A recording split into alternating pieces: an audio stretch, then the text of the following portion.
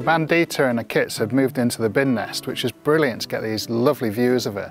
But they're getting more and more adventurous now, and I've actually seen them right next to the house here, playing on these steps on an evening and early morning.